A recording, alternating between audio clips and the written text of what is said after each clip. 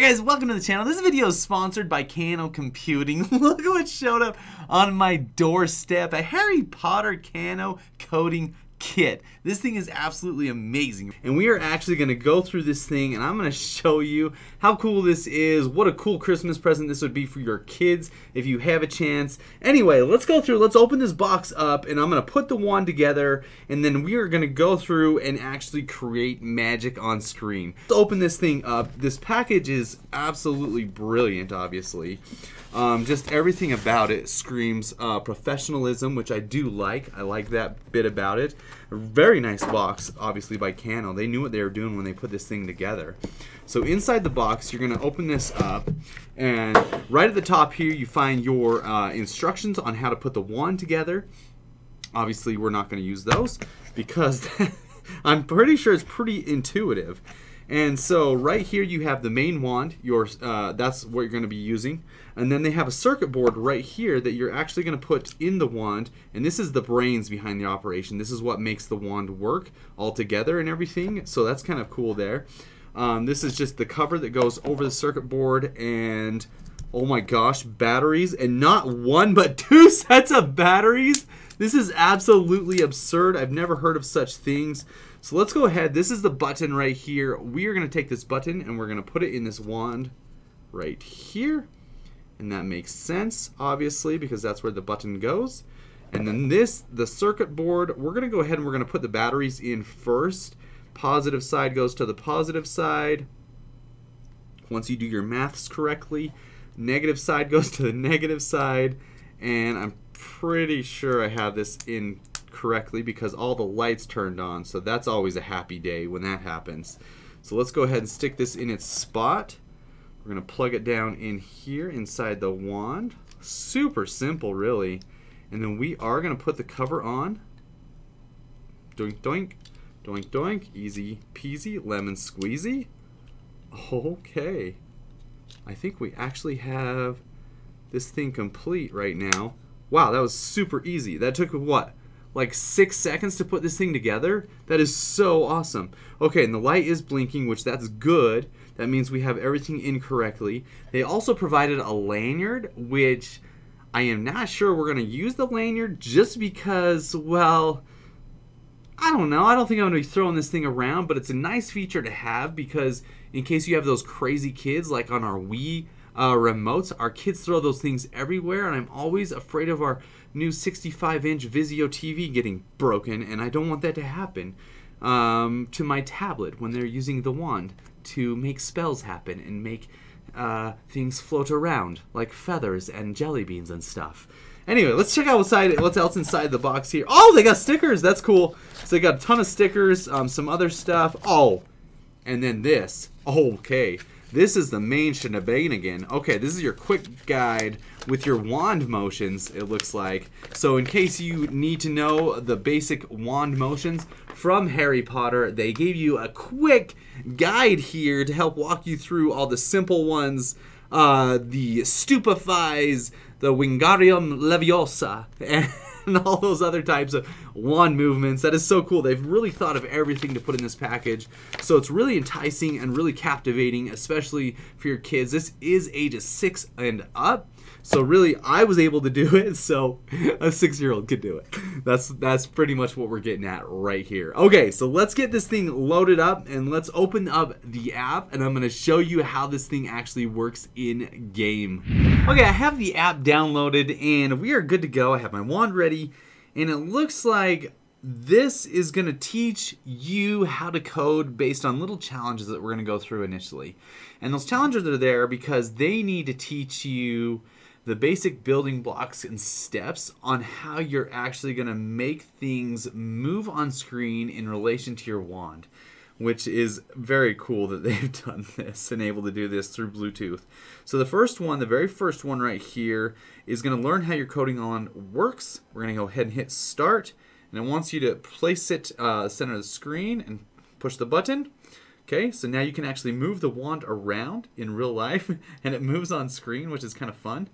Obviously, you can drag it anywhere you want.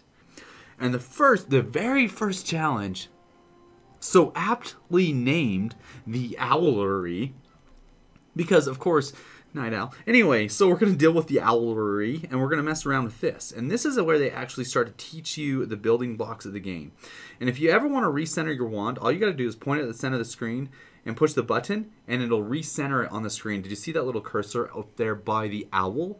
It recenters the wand on the screen so that you're back to center when you're pointing at the screen and stuff. So there's that. Anyway, so read the instructions up here. Anyway, so drag. It's step by step. It's really easy. So next, so pick up the block with your mouse or finger and drag it to the middle. So we're going to take the wand block, and this block will control the whole wand. And this block right here in here is what's going to change the owl's color. So wave your wand in an upward quickly fashion, and it'll change the owl's color. Perfect. Oh, it changed it to red. That's awesome. Okay, so that worked out great. Next we're going to change it to a different color. So let's try, yeah, we can change it to a different color here. Let me drag this block down, and let's try changing it to, let's say we want to change the owl color to blue. So we just go over here and select blue, and that'll be awesome. So let's try doing the same thing again. Let's go over to that, and when we swipe up with the wand, changes it to blue. That's pretty rad how that worked out. So that's pretty simple. It basically teaches you the one simple movement, and it teaches you how to change the color of the owl just by putting those simple building blocks inside the code, which is kind of cool. I remember back when I was in school, one of my favorite classes was Visual Basic, where you actually learned the step-by-step process of how to code, opening up brackets and tabs, and everything that you put in that bracket is affected until you close out of that bracket. That's the basic concept as well. Same exact thing here. Let's open up. We get another mystery item, it looks like. I don't know what the flip that is either, but that is awesome. Okay, so next, we're going to go to the next challenge. Oh, change the color of the potion. Yeah, we definitely want to do that. This is a good one. So this one actually has more steps. We're going to make the potion change colors, and we're also going to make the cauldron jump up and down in this one. So this should be interesting. So next, so drag the wand block. Okay, we're going to drag it down here so we can see it and read the instructions. Use an object tint block. Okay, so this is what's going to change the tint. It's going to change it to red. But I guess what we want to do is we want to have it change to a random color. So instead of red, we're going to move the random color block over there. That way it changes to a random color whenever we wave the wand upwards. So let's see if we can make that happen. Oh yeah, check that out. So it goes green, blue, it just changes random colors. Purple, just by a little flick of the wand there. That's kind of cool. I feel like I'm actually like, what are those orchestra masters called? I feel like I'm controlling the world right now. This is fantastic.